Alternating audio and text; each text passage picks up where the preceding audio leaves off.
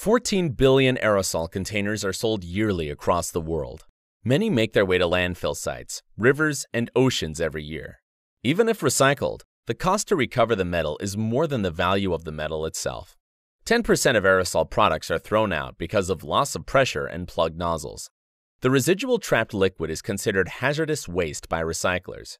It is believed that the majority of metal aerosols are simply thrown in the garbage rather than recycled.